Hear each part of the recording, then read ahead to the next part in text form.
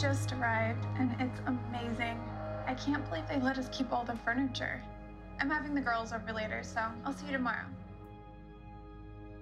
I still can't tell if this house is creepy or quaint. It's Cape Cod. Every place is both creepy and quaint. I'm really glad you guys are here. Amen to that. Yeah, my parents bought me this great place because they think I'll live here forever and they'll see me more often. The Tups were mad. All the Tups are dead and gone, and it's my place now. I can't just abide by the fact that she bought the Tup house. She has to regret coming back here. They took our phone.